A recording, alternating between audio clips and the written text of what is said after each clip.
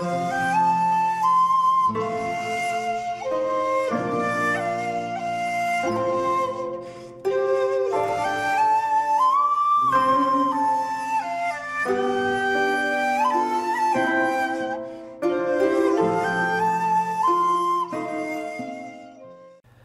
there, this is Solitude Ronin from Solitude Ronin Films, and welcome to another episode of Double Take. And today's Double Take features Parasyte, not the 2019 Cannes sensation by Bong Joon-ho, the 2014 Japanese film by Takashi Yamazaki, and the 2015 sequel, also by the same director. These are two films based on a manga,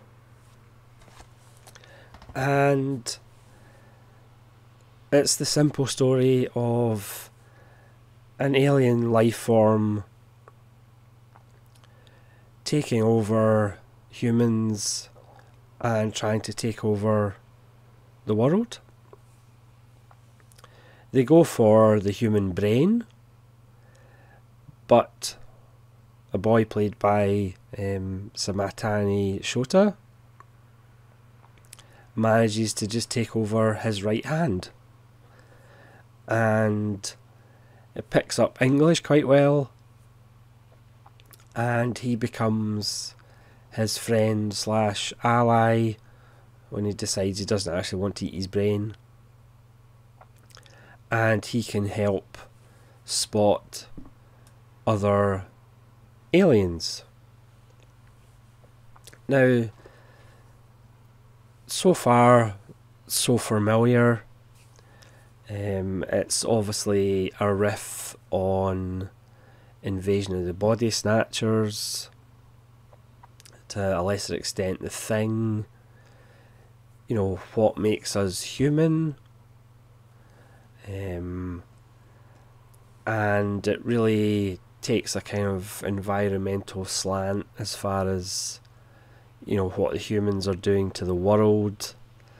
You might as well just be eradicated. The alien life forms aren't as bad as they seem, even though they are fairly nasty. The thing that kind of sets these films apart are the special effects. Even although they are CG, they do kind of look practical. The killings and feedings are usually done in medium shots, so the CG doesn't really stand out, which is what good CG should do. The film is shot in kind of muted colours, kind of muted blues and greys, so it's not a really bright, dazzling film that the CG would stand out. It's pretty gory. It's fairly some fairly nasty deaths involved, but again, it's done with a certain elegance and a certain beauty to it. Episode 1, part 1 is 105 minutes, part 2 is 112 minutes. The second one perhaps is a little overlong, but the acting is fantastic, and if you are a fan of Japanese cinema, there's some familiar faces that you'll probably recognise. Kunimura Jun turns up as the lead detective in the two films, and he is a long-term collaborator with Takashi Miike. And in the second film, Umori Now turns up, who we all know as Ichi the Killer, Takashi Miike's subtle little film, Ichi the Killer. And he turns up as a journalist wanting to hear the alien side of the story. The alien kind of leader is played wonderfully by Fukatsu Eri, who I don't actually know, but actually released lots of CDs and albums, and is actually a musician and singer, but she's also appeared in Journey to the Shore and plenty of other Japanese television. And she, yes, they want to keep kind of feeding on a certain percentage of the population, because as they say, you know, every year 30,000 people disappear, you know, a certain amount of people are never found, so they'd want to just keep feeding on that and kind of being, you know, under the radar, you know, the way vampires are in real life. You know, they want to just feed on people that won't necessarily be found or missed. And so she's really trying to work together, but by the end of the first film, things have kind of went out of hand, and they call in a heavy hitter, who again, if you're familiar with Japanese cinema, will probably put a smile on your face at the end of the first film. I'm not going to tell you who it is. All I'll say is a fairly famous actor, and he then takes more of a bigger role in the second film, as there's a faction within the alien community of whether to try and live kind of in harmony as much as you can by still killing humans every now and again, or just trying to wipe humans out completely. So Fukatsu Eri's character, she's kind of fascinated by this idea that humans, you know, will sacrifice for other humans. So she decides to get pregnant. So she has a human alien baby. And again, that just leads down alleys of, again, what is it to be human? So again, it's not ideas that haven't been done before, but it's just done in a very nice way.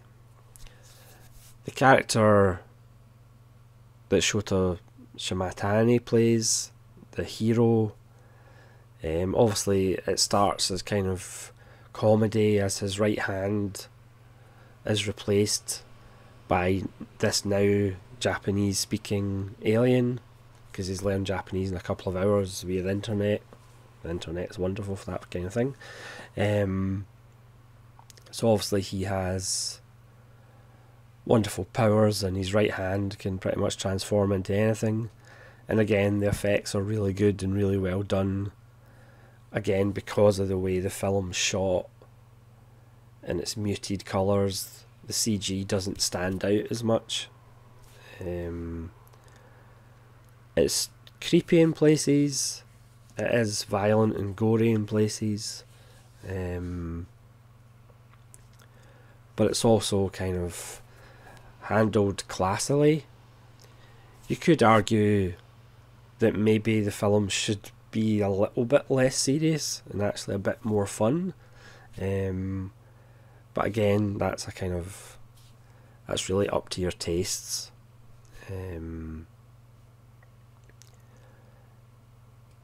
Yeah, I would highly recommend them if you're that way inclined.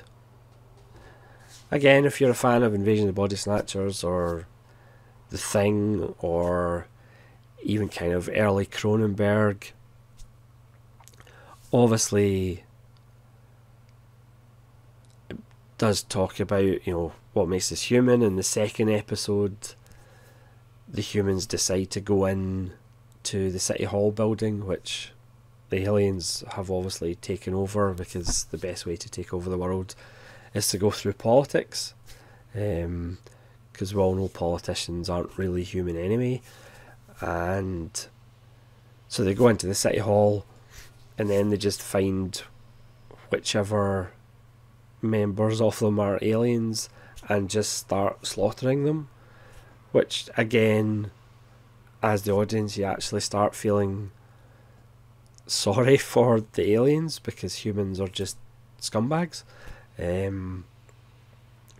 As who becomes the main villain in the second film is always pointing out, the way that humans have destroyed the planet, destroy each other, whereas Eri Fukikatsu, her character, is trying to see the good in humans and is trying to see a way in which they can coexist.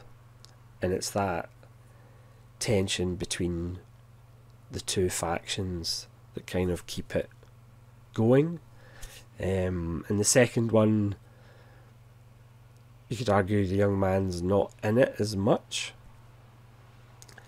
but he meets an alien who's actually got 5 aliens inside him, so he's just this like super alien almost. He goes into a Yakuza office and just slaughters everybody. So that's a nice fight scene. The big finale fight in a kind of smelting plant, which immediately reminded me of Alien 3, is very well done. Yeah, they're just two fun, enjoyable films about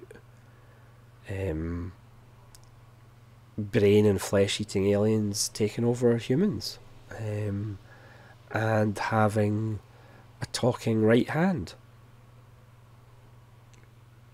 Yep. So thanks very much for watching this double take of Parasyte, parts 1 and 2, not that one. I mean, no doubt maybe one day I'll do a random review of the other Parasyte. But this is Parasyte Part 1 and 2, 2014 and 2015, directed by Takashi Yamazaki. And hopefully that's piqued your interest. So thank you very much for watching this double take. Hopefully we'll see you again for more double takes. This is Solitude Ronin saying farewell.